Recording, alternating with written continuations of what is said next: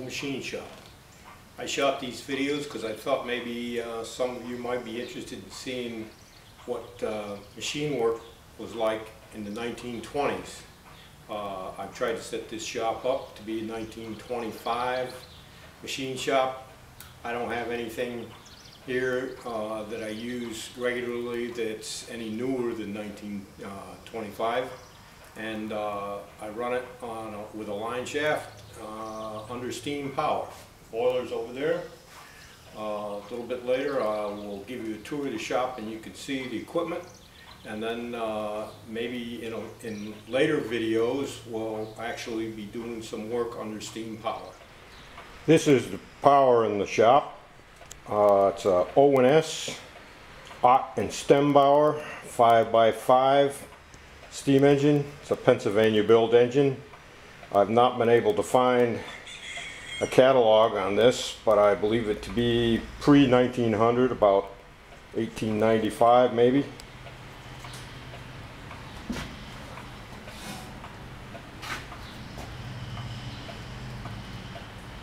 And we'll walk on down here.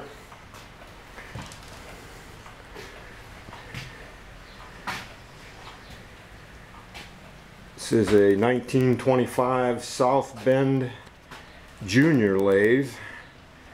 It's 9-inch capacity. This was kind of a stripped down version that they sold back in the mid-20s that had no quick change gearing on it and no thread dial. Basically just a maintenance machine for all kinds of shops. And we'll move on down to this little drill press somebody gave me. It had never been run. The belt was rotted off it. I just basically took it apart, cleaned it up, painted it, and set it up here running on a quarter twist, which involves kind of strange alignment on the pulleys, but I've got it lined up now to where it runs pretty good. That's called a simple shifter. It's a ratchet shifting mechanism that shifts the belt and back again with a chain pull. This is my main lathe, 1925, 18-inch American. Has a double 2-speed back gear, quick change thread gearing. It's a pretty fancy lathe for 1925.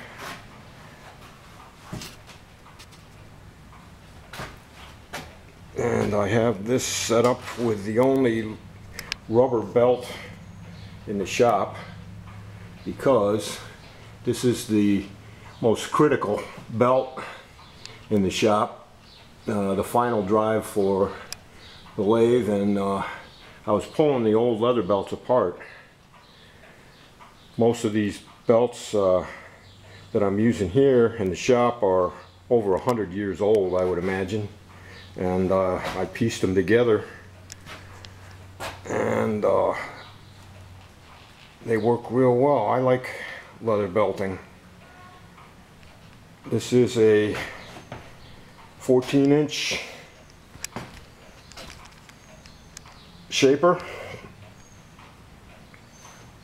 set up on the line shaft with tight and loose pulleys.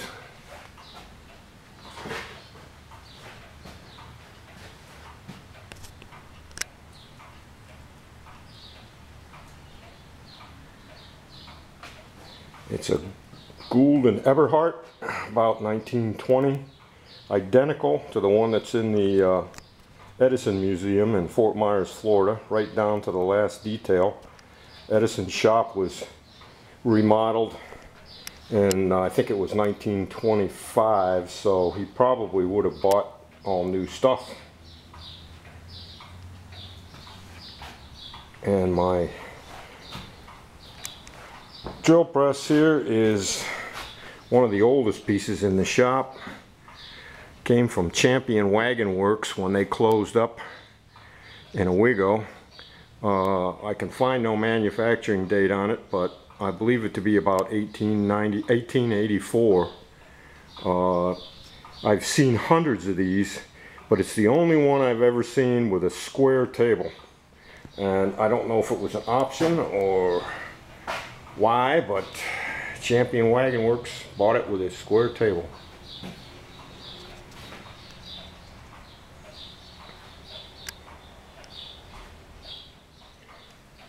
The horizontal milling machine is really quite old too. I've been running this thing since I was about 8 years old, and never realized how old it was until I did a little research on it. This is a #1 Brown & Sharpe. They call it an 1885 edition.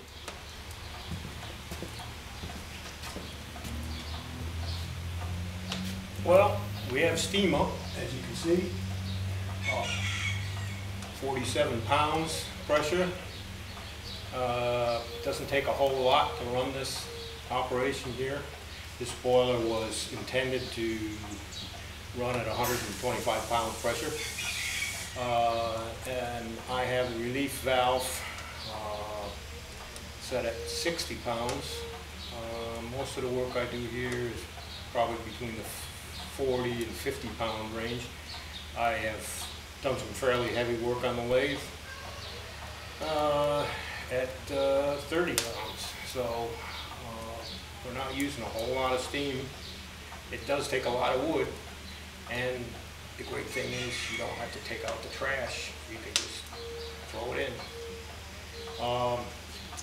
I would like to mention this is this is my first attempt at a YouTube video, and I'm a ranked novice at it, and my inspiration for doing this came from a couple guys I'd like to mention that are regular YouTube video installers. One is Adam Booth, and his site is ABOM79. I have really learned a lot from him. He's a professional machinist, and I would still call him old school because he's third generation, and you can see the influence of his father and his grandfather in all his work. And I've learned a lot. You'll learn a lot. Give him a shout at ABOM79, and also Keith Rucker down at the Georgia Agricultural Museum. He's at vintagemachinery.org, I believe it is. And I've never met either one of these gentlemen, but I feel like I'm acquainted with them from their videos. So if you like what you see here, this is the opposite end of the spectrum, in that we're trying to do things in this shop that were the way they were done back in the old days by the old timers. You may see a dial indicator or a dial caliper laying around here, but I try to keep that stuff out of sight, and I try to do it with the old dividers and scale type measurement system, and it's quite a lot of fun. Okay, we're oiling up and getting ready to go.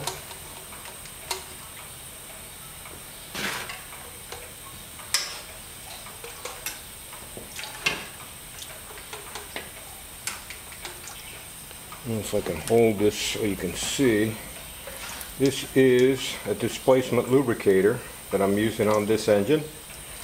And if you look right there, when I turn it on, you might be able to see a drop of oil going up. And you adjust it down here, and I just open it a little crack so there's a drop about every 45 seconds to a minute.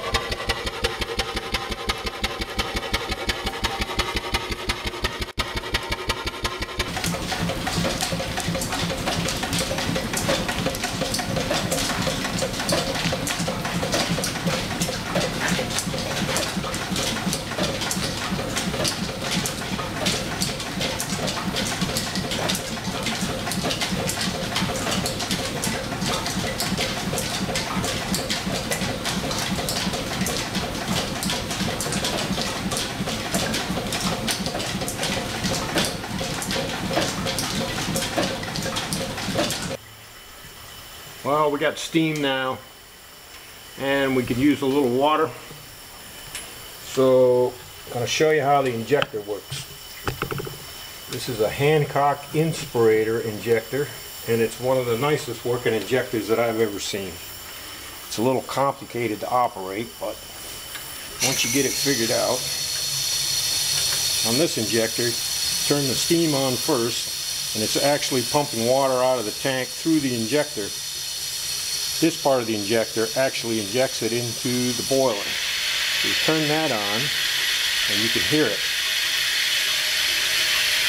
Check this valve.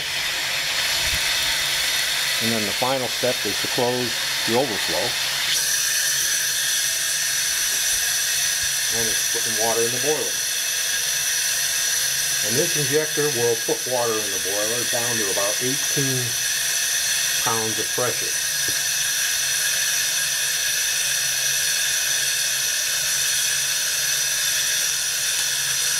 The other injector I have here is a Metropolitan. I'll move this over here so maybe you can see it a little better. It's always a good idea to have two injectors on a boiler for the redundancy of it. But this injector works sometimes, sometimes it doesn't.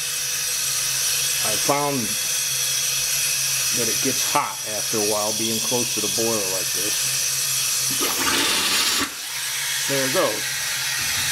Today it's fine, so now we're running both injectors. Not a good idea to put too much water too fast in a boiler, so I'll shut off the Hancock.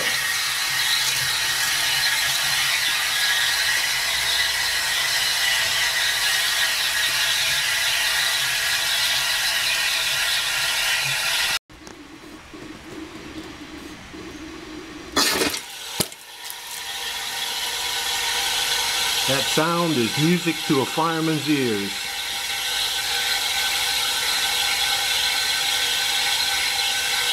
When you have a good working injector, it's like having a good friend.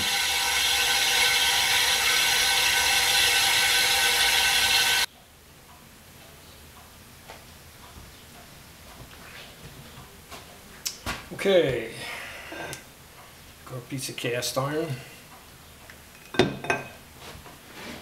Set it up in the lathe chuck.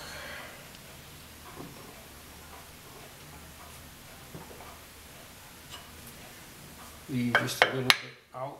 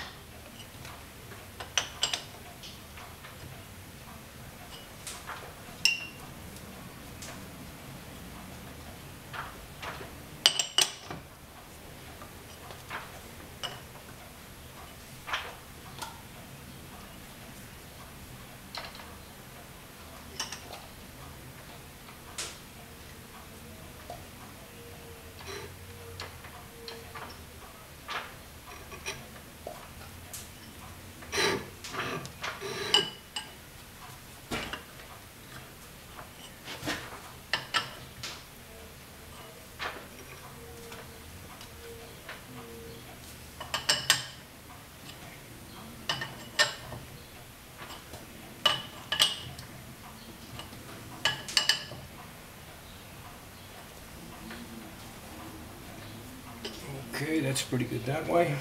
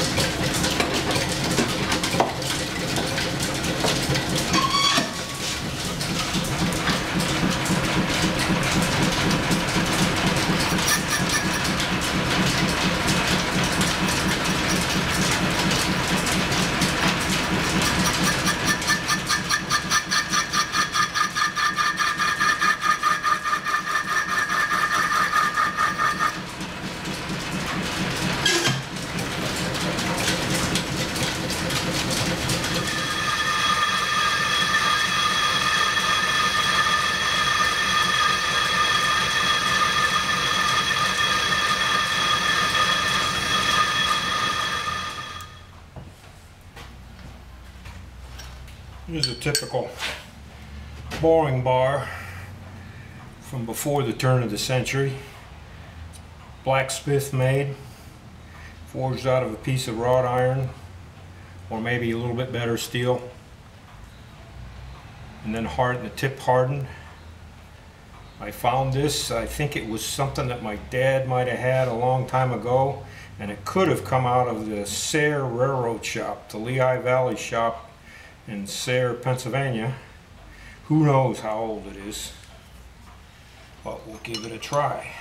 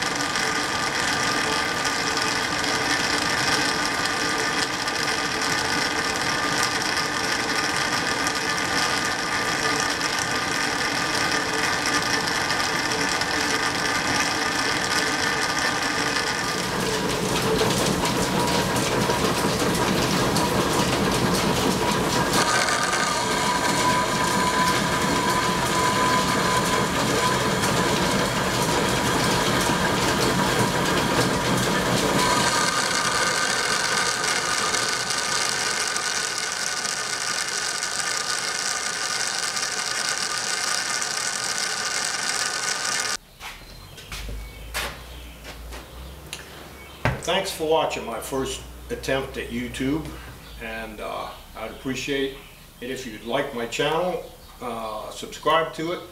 I'll be trying to put up some more. I hope to get a little bit better at it and talk about the stationary steam end of the shop in a little more detail, and be doing some jobs on some of the other machines that come in here. And thanks again, and we'll see you sometime.